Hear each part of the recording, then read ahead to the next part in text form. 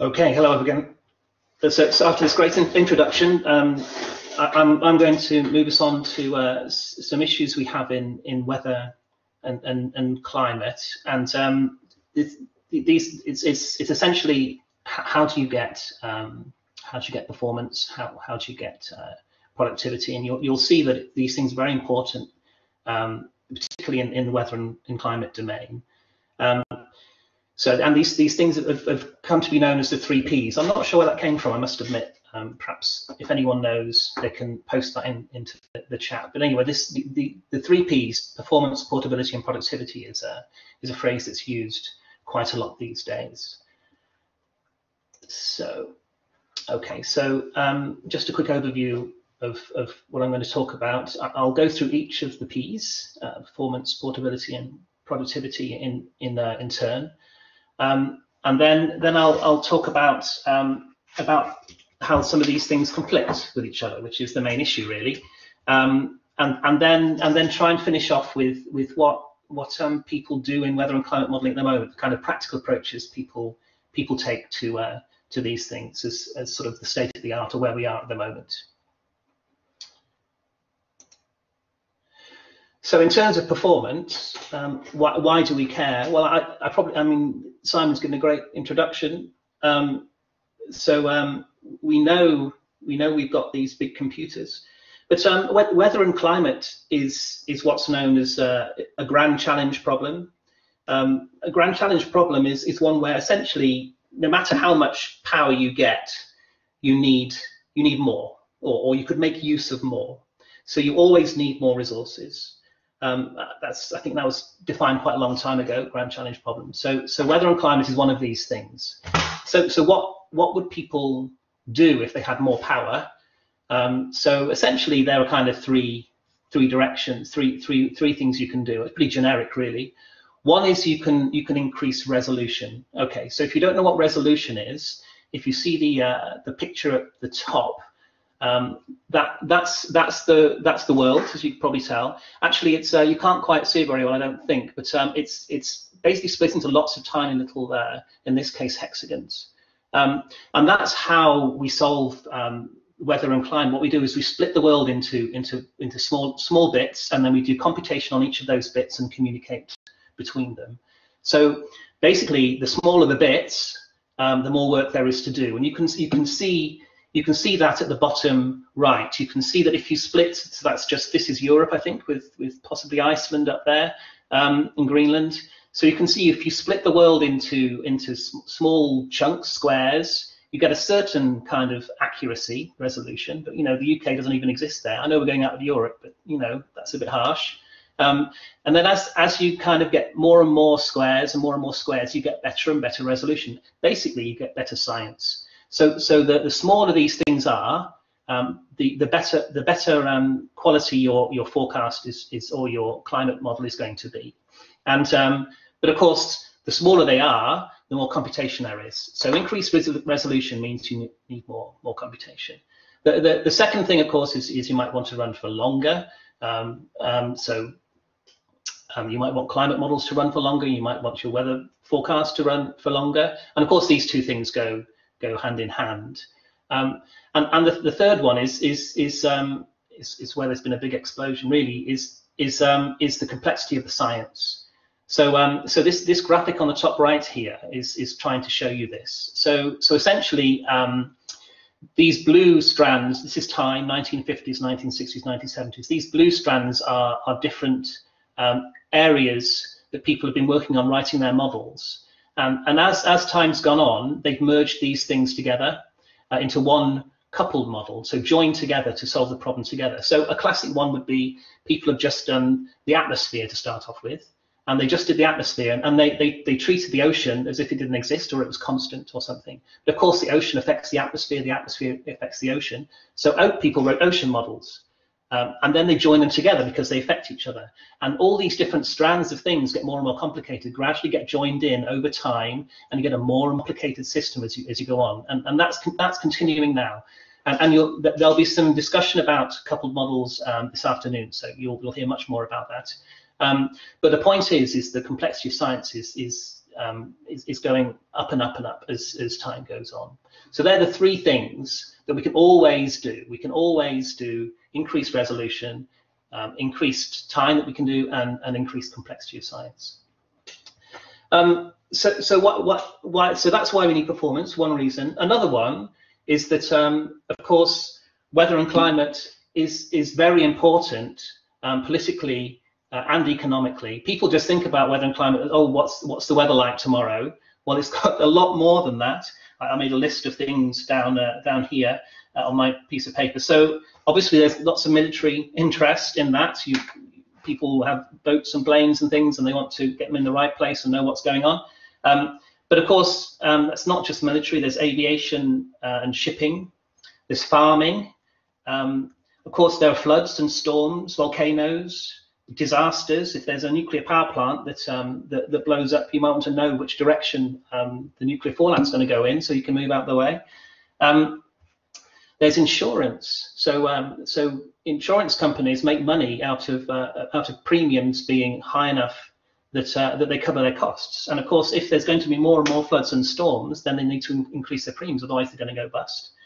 And probably the big one, I guess, is decisions on climate change, because obviously governments need to make decisions now on making sure that we don't overheat the planet, and yet they want to keep the economic model going. They don't want the economy to fall through the hole. So there's this kind of trade-off between the two. They're trying to find ways in which they can grow the economy, but also keep carbon dioxide down as much as possible, and models predict that. So that's probably one of the key ones. So because of this, there tends to be money available to buy big machines, and we can use these largest machines, and they're very, very expensive. So another reason for performance is because they're so expensive. Of course, we want to get the best out of them, and the fundamental line of this is we want to get science per second. That's really the thing. The fundamental thing is how much science can get out of these things. We talk about megaflops and gigaflops and things, and teraflops and exaflops, but in the end, it's science per second is the most important thing. And just to let you know where we are in terms of, I say we, the community, not me, is the kind of the grand challenge at the moment. The main aim is kind of working towards exascale, is to be able to run models with 1 kilometer resolution. So a 1 kilometer resolution means a square that's 1 kilometer, and if you divide the world up into 1 kilometer blocks, you'll find there are about roughly 500 million of those. And of course, the atmosphere goes up as well as horizontal. So you tend to run around 100 things in the vertical. So if you multiply the 500 million by 100, you get roughly 50 billion cubes. And that's the kind of problem that size we're talking about trying to solve on these big supercomputers, like 50 billion, or up to 50 billion. Okay, next slide, sorry. So one example is so we work closely with the Met Office, so we tend to have information from them, and these information is, I think the slides are from Chris, so thank you for that. The Met Office currently run using 3 Cray XE40s, and they have 500,000 cores in total on these machines. And as you might expect, the electricity bill for these, becoming more and more important, is very, very, very high on these things. They need a 3 megawatt power supply, which is pretty big. And they use this for climate and weather, ocean modeling, etc., as I said before. And just to give you some figures, I mean, this is a headline figure, so I wouldn't take it too much in terms of but this is the amount of money that they're going to be getting for 10 years in total, the Met Office, but they've been allocated 1.2 billion over the next 10 years. So it's quite a lot of money, but it's, of course, it's very, very important area. It can affect our lives, whether we essentially survive on the planet, really. Okay. So when we talk about, so the next one is performance. And when we talk about performance, really we mean performance portability, because it's okay. It's okay. So it's okay just to get portability, because that means you can just run on one machine, then run another machine. But if it's really slow on one machine, it's not really useful. It's portable, but it's not useful. So what you want is you need portability, of course, but you also need the performance to go with that as well. So when you hear about the 3 Ps and portability, I think you need to think performance portability here. Now, actually, if it's just one institution, let's just say the Met Office, and they have one machine, then they could, in theory, just optimize code for that and not worry about anything else. And that is one mode of operation that people have used in the past. But models tend to be used by more than one institution, actually. And those institutions might have bought different machines. They might use different machines. Actually, even in the same institution might have different machines, but that's aside. It's not usually the case. And those machines might have different compilers, and they might even be running different configurations of models. So you need portability, performance portability, so that these different institutions can also run the model efficiently on their machines. Another thing is that models are developed over a very long period of time, decades. But supercomputers themselves tend to be upgraded much more frequently, maybe 5 years or 8 years or something like that. So actually the software, in terms of time, is harder than the hardware. The hardware is soft and the software is hard in that sense. So you need your model to be able to run on the current machine, but also on the next one afterwards. And so you want to avoid a big porting cost if possible. So having it performance portable will make life much easier. And lastly here, so it's actually something that people don't think about. It's quite important. Is if you're tied into one class of machine, you can only run on one style of machine, and then you go and try and buy a machine from a number of vendors. If you've only got one vendor that can supply you that machine, then you're not necessarily going to get as good a deal. You want multiple vendors to be able to sell you something. And of course, the reason that you care about that is because if you have more machine, you can do more science. So that's actually quite an important point. If we move on to productivity, the next P. So one of the things about weather and climate models, I think, as I kind of said earlier, is they're very large codes. They're scientifically very complex. The UM, so the UM is the Met Office's current weather and climate model, stands for Unified Model because it's unified between weather and climate. And that has approximately 2 million lines of code. So that's the kind of order of size of number of lines of code that people are working on. It's very complex because they have to do all these things over here on the right. All these different processes need to be modeled. And of course, they're modeling them more and more.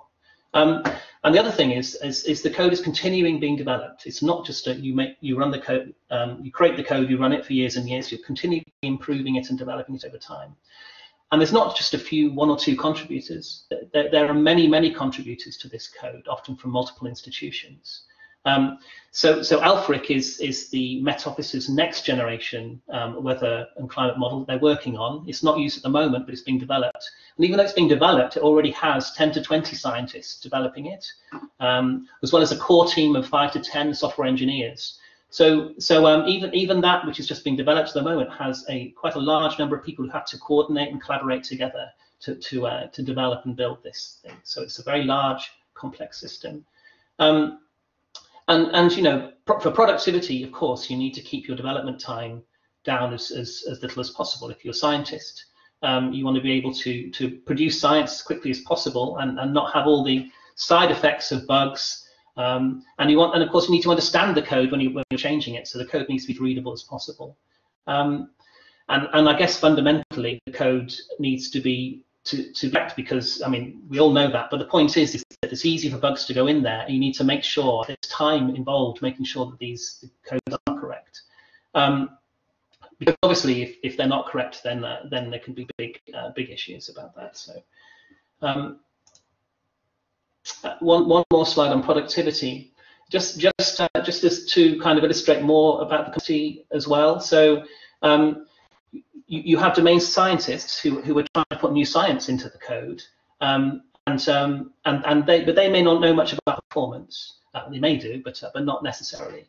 And then you have the HPC experts who are trying to make the code go fast, and they may not be domain scientists. They may not know so much about the science. And so those two need to kind of talk to each other and understand each other and be able to work together. So it's not just the fact that you have multiple people working on it. They also have different expertise as well, which makes it harder as well. And just maybe this is a sales pitch really for anyone out there. It's hard to get good people, partly because of salaries, but it's quite a specialist area. So you know, if you are interested in working with weather and climate models and things, there are opportunities out there, and you know, you'll be very welcome. In fact, some people here might already be working in some of these centres. And just to say, the productivity problem is really a software engineering problem. It's so you really need to worry about software engineering practices, repositories, version control, coding standards, code reviewing, test suites, those sort of things. So that's what productivity is really about. Okay, so I've said these three things, that they're the three Ps. So what's the problem? Why can't we just do all of them? Okay, so the problem is that they conflict with each other, and this is a classic example of where you can't do what you want. If you're at university or at school or something, most of you can remember that better than I can, but you want to get yourself some very good grades at the end of it. One of the reasons you do this, but of course you want to have a great time as well, because it's great having a great time. And of course, it's very hard to do both of these things because you also need to sleep as well. So the joke is you can choose two of these things. You can't have all three of them. You can only have two. Of course, you trade these things off, of course, don't you? You don't just choose two. You are going to sleep a bit, you are going to go have a good time a bit, and you are going to try and get as good grades as possible. There's trade-offs between these things. Okay, so the point is, from that, is there are conflicting goals.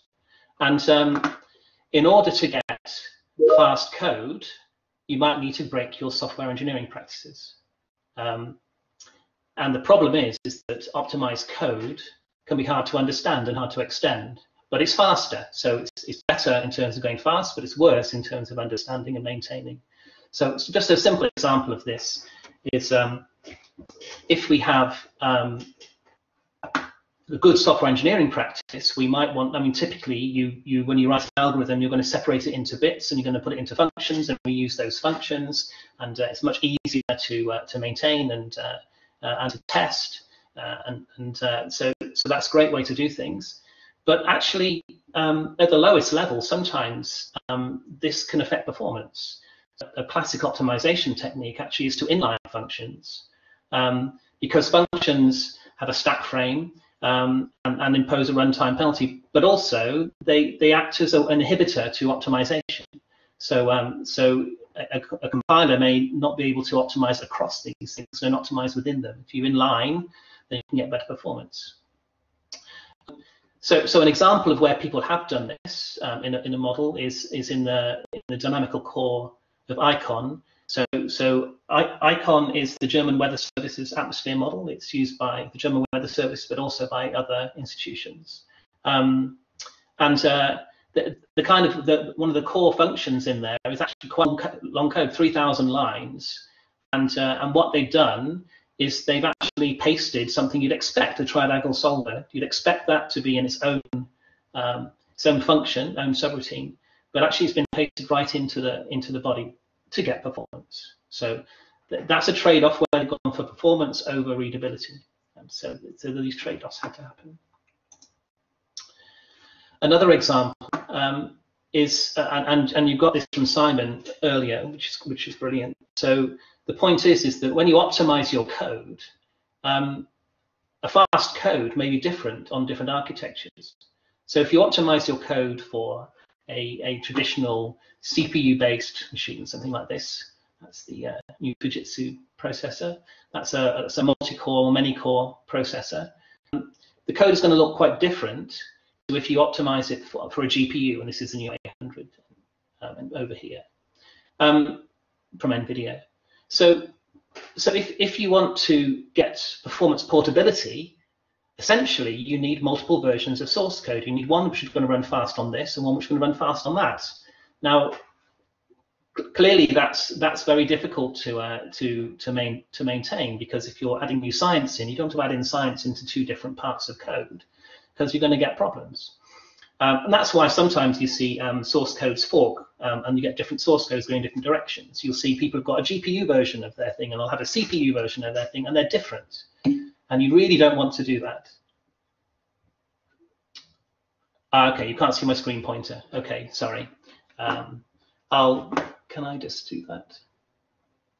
Pointer. Okay. Perhaps you can see my pointer now. Sorry, I've been pointing at things, you've not been able to see them.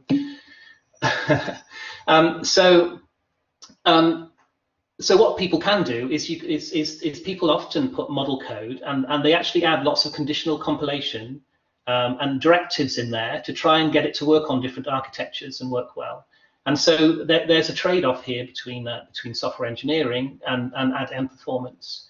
And if you have all these conditional compilations, it makes it very hard to test, because you have different, depending on which switches you have, it's going to be faster or slower. Sorry, which switches you have, it's going to go different paths through the code. So it's very hard to test all these different paths. So again, if we take the ICON dynamical core, the German Weather Services model, and you look at their the main function, the core function, that has 46 if-defs in there for conditional compilation, and 426 directives in there to support OpenACC and OpenMP. And if you remember, OpenACC is evil, apparently, from Simon's previous presentation, but it's there. Okay. So what do institutions do at the moment? I've kind of alluded to this a little bit. Essentially, there are you have to make trade-offs between the three Ps. And what different institutions do is slightly different. Traditionally, and people may disagree with this, it's a very broad brushstroke statement. So there are lots of nuances to this. But traditionally, the Met Office have traditionally emphasized scientific performance. So the scientists are the kind of the lead, as you'd expect. And then you try and get performance after the scientists have done their bit. Whereas the NEMO consortium, so the NEMO is a well-used ocean model. So that's the picture of a NEMO ocean model up there, and it's used by many different institutions in Europe. They tend to emphasize scientific performance and portability, not performance portability, but portability. I mean, obviously, they want performance portability. And as a result, NEMO, for example, NEMO will only run with MPI or in serial. They have no directives in there. So as things stand, it will not run on GPUs, for example. That's a decision essentially that's been made for software engineering reasons, really. And ICON, as I said before, and you'll see examples of this later, that runs on both CPU and GPU. But it does require multiple directives, and that does affect maintenance. And because, I mean, they actually do get good performance, but not necessarily highest performance, because they have to make these trade-offs. And overall, there are very few models out there that run on GPUs. Most don't still. And people still typically optimize for their own architectures. And then other people try and get performance out of it separately to that. One thing you can do is you can make optimizations configurable. So basically, you can have something that is in the code, and you can structure it so that it will work well on different types of architectures. And blocking is a good example. So you can chunk your problem up, make it small enough to run on bits of CPU well inside caches, but also make your block size quite large for GPU. So that's one kind of way you can control your code. So, in summary, we have weather and climate models that are very large and complex. They're developed by large teams of people, used by multiple institutions, and they need to run on some of the biggest supercomputers. So we really do need all three: performance, portability, and productivity. But these aims conflict with each other, and people have to make trade-offs between these three things. And at the moment, quite rightly, and I think always, scientific performance it has to be the first strongest driver. Okay, so that's it. This is just saying what's next. So we're going to have an introduction to DSLs next, and then have our break. and then there'll be dawn and then cyclone afterwards. Okay, so I've finished my presentation on this. As a moderator, I have to see whether I have to ask myself questions. But, I think as a result, looks like there's been lots of discussion on the previous presentation. Are there any questions on what I've talked about? If not, we'll move straight on. I think we're just about on time, so it might be worth moving on anyway.